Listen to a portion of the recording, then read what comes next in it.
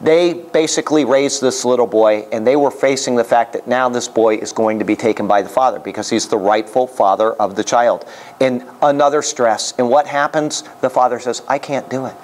And so they have been raising this grandson of theirs, and they are so overjoyed with the bundle of joy that is in their life. And every time they see him, they see her face, and they understand every day more and more God's working in their life and why Amanda was taken from them. But that's the way the Lord works. And the Lord is saying, just stand back and let me do it, and I will handle it for you. Okay? And that is what he's telling these people. I will deliver you. I've promised I will. I will. Go ahead. I like to say it again. Okay. Stand still. Yes. And see the salvation of the Lord. Don't even move. I'm going to do everything in your life to deliver you. Despite, Roy, I won't say what happened unless he wants to tell you, but he had a medical procedure recently. Okay? And the Lord is using that for his glory, if Roy is going to allow him to. And the same thing with each one of us. I got pains in my back. Every time I get out of this dumb chair, and I keep saying I'm going to bring a cushion, and I keep forgetting because it's hard. But you know what? There is a purpose for this. And I just have to accept that having a back that causes me problems keeps me from doing something worse. Whatever. Everything that happens in our life, if we believe Romans 8:28, is being worked out for his glory. Let me read that to you just so you remember, because it ties in perfectly with this verse. Romans 8:28. Everything, if you can believe God's word. He says, and we know that all things work together for good to those who love God, to those who are the called according to his purpose. That means if you have called on the name of Jesus Christ, you are the called. That doesn't apply to anybody else on earth until they say, I want to know this God that sent his son to die for me.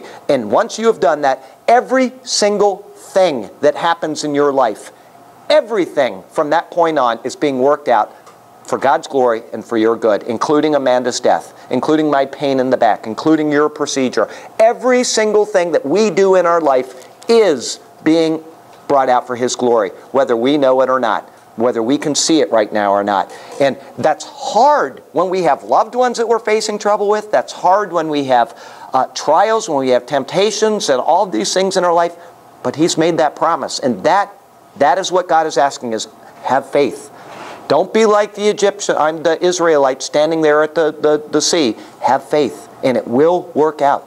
I just love the fact that God has promised that, because I don't always see it, and I want to. Okay, go ahead, 14. Well, I didn't do. Oh, okay, go ahead. For the Egyptians whom you see today, you shall see again no more forever. The Lord will fight for you, and you shall hold your peace. And the Lord said to Moses, why do you cry to me? Tell the children of Israel to go forward. Can you imagine? They're standing at the sea. They're right there. They're camped there at the sea. They probably got another 150 feet of shore left, and after that, it's into the water. Tell them to go forward. Just so you know, in verse 14, when it says hold your peace, the word in Hebrew is be quiet. Tell them to just be quiet. I'm going to do everything. So here he says something that must have just, they must have just gone, what do you mean go forward? Where are we going to go? We've got gorges here, we've got them behind us, and all we've got is a few more feet of beach. But go ahead. But lift up your rod and stretch out your hand over the sea and divide it. And the children of Israel shall go on dry ground through the midst of the sea. And I indeed will harden the hearts of the Egyptians, and they shall follow them. So I will gain honor over Pharaoh and over all his army, his chariots, and his horsemen. Okay, you know what? And Pharaoh, I got to tell you, I think this through. He must have really been. I can't imagine. What we're going to see, the description of what it looks like, and he thinks, oh, I'm just going to go through and follow him. And he already knows that this is, it's coming. We'll get to it in a couple more verses here, but unbelievable. Okay, am I on 17 now? 18. Okay.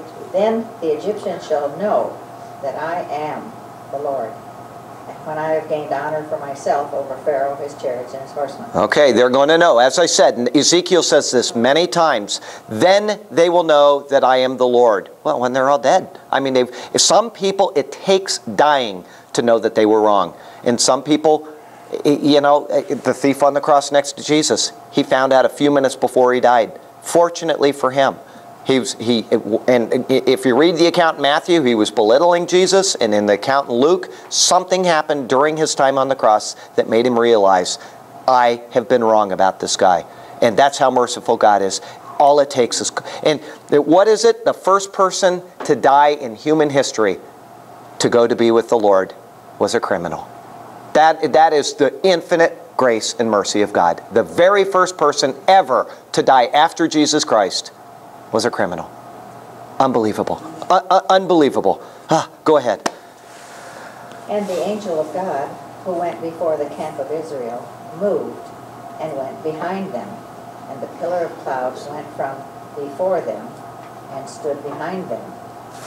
So it came between the camp of the Egyptians and the camp of Israel. It's simply amazing. You know, he's not only there, and as I said, they had a little bit of space before they got to the sea because the angel is there. But now the angel moves behind them to obscure the whole thing just smacks of an amazing... I wish I could have been there to see this, you know. I wish I could have been there to actually witness this going on. How God is doing. Just tell them to be quiet. I'm going to do everything for these people. Okay, go ahead and keep reading. So it came between the camp of the Egyptians and the camp of Israel. Thus it was a cloud and darkness to the one, and it gave light by night to the other. Unbelievable. So that the one did not come near the other all that night. Then Moses stretched out his hand over the sea, and the Lord caused the sea to go back by a strong east wind. Okay, right there. It describes exactly how God did it. All right, so the question is, in the very first sermon I ever did here at Grace Baptist, what did I say? What happens when we get a cold front here in Sarasota in the wintertime? What happens to the bay out back of my house? Empty. It's empty. You could walk across the bay if it weren't for the intercoastal waterway. You could walk right across the bay. Is that a miracle that that happens? No, it's no miracle at all. God describes what he did in order to get the Red Sea open. He had an east wind blow all that night. What is the miracle then in this context? It happened exactly at the right time when there are all of these people needing deliverance. If I went out there in the middle of the summertime and I said, part for me, it wouldn't happen. It wouldn't happen in a million years with me out there demanding that it happens. I can raise a staff and I can hoot and holler and I can do every other thing, and it is not going to happen. And suppose a bunch of terrorists come on to Siesta Key and start shooting everybody, and my wife and my family are standing at the end of the dock saying, open!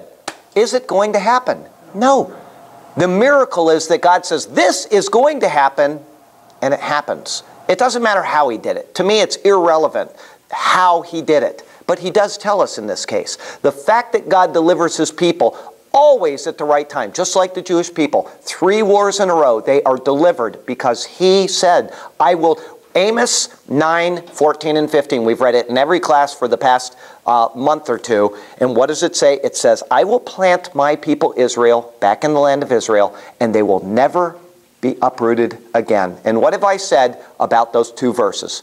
If they don't come true, if Israel is taken out of the land, what can you do with your Bible? Throw it away.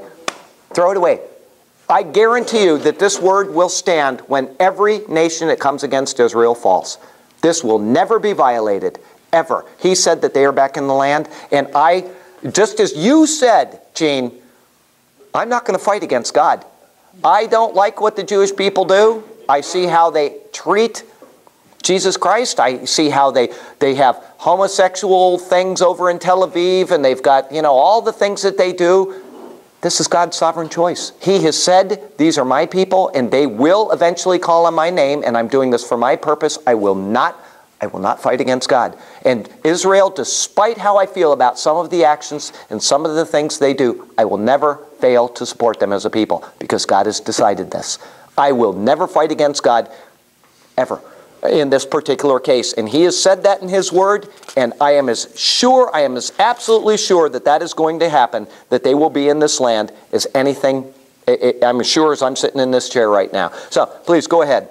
So the children of Israel went into the midst of the sea on the dry ground, and the waters were a wall to them on their right hand and on their left.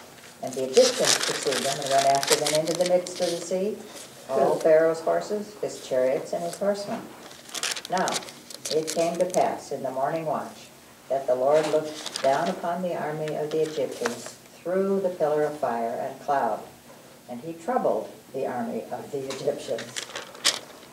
And he took off their chariot wheels, so that they drove them with difficulty. Okay, so probably what's happening here, and it doesn't say this specifically, I'm just giving you kind of a scenario. The wheels are coming off. Why would that be? What do you think is happening? Stuck in the mud. The waters are starting to come back. Maybe he's lessening the wind a little bit or whatever. There's a wall on this side and a wall on this side, and that is not something that we can even debate. It's very clear in here that there was a wall of water on either side.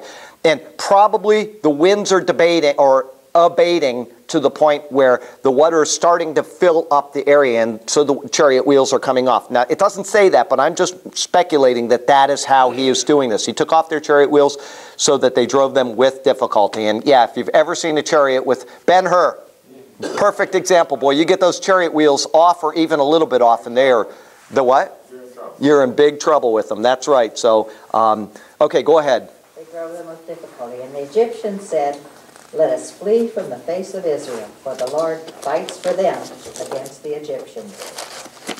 Then the Lord said to Moses, "Stretch out your hand over the sea, that the waters may come back upon the Egyptians, on their chariots and on their horsemen."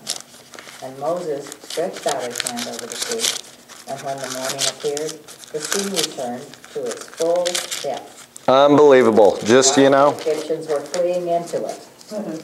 So the Lord overthrew the Egyptians in the midst of the sea. Okay, now while I want to go to 1 Corinthians chapter 12. While we've just read that, I was looking for it while you were talking, and so I didn't mean to make a lot of noise here. But this goes to Paul is going to make a theological point about what we've just been reading. 1 Corinthians 12, it says, he's talking about the gifts of the Spirit and, you know, the Spirit of the Lord and all this. And he says, where is, I should have looked at the exact verse, but is it 1 Corinthians 12? I'm sure that's what I wanted. Use of spiritual gifts? Yeah, no, that's not what I was looking for. For one Spirit, we were all baptized. I'm looking for, if you have the word baptized in a concordance, like I've got it here if you don't. That's not the one. It says, "I want you, brothers, not to be unaware that all were baptized in the..." That's not the verse I want. I went to my concordance, which is a very small one here. And hang on one sec. It's either in 1 or 2 Corinthians. I don't know which one. Give me 1 second here. If you find it. He's making a spiritual point about the account we just read. And it's funny because I don't know why I can't remember this because I quote it all the time, but I'm having just a mind dump right now. Baptized, B-A-P. Come on, Charlie. I'm in B-E. You got to get all the way back to B-A, B-A-R, B-A-C. All right, I'm right on the right page here. Baptized, okay, and it would be it's either 1 or 2 Corinthians, baptized. 1 Corinthians here, babe. There's a bunch of them. Okay, it's 1 Corinthians chapter 10, not 12. Okay, that's what we want. Thank you. All right, 1 Corinthians chapter 10, verse 2. He says, "Now the Lord said to Moses," I'm in Exodus again. Doggone it, I'm sorry. Yeah, if you get there, go ahead and just read it. 1 Corinthians 10. Just start with verse 1. For I do not want you to be unaware, brethren, that our fathers were all under the cloud, and all passed through the sea, and all were baptized into Moses in the cloud and in the sea. Okay, so what he's saying here is that he's making a spiritual application about us. Brethren, I do not want you to be unaware that all of our fathers are under the cloud and all passed through the sea. The cloud is what's moving around them, remember? The cloud. And then they're in the sea. Are you okay, Roy? Yeah, I'm fine. Okay. I need a can if I was fine. They're all, and they passed through the sea. So the Egyptians are going through the sea, okay, and he's making a point about this. Go ahead in verse 3. And all ate the same spiritual food, and all drank the same spiritual drink. Which we're going to get to in another few verses, all right? Maybe, I don't know when, maybe today, maybe not, but go ahead. For they were drinking from a spiritual rock which followed them, and the rock was Christ. So he's saying that everything that we have been reading here, Everything that we have been reading in this passage, all is Jesus.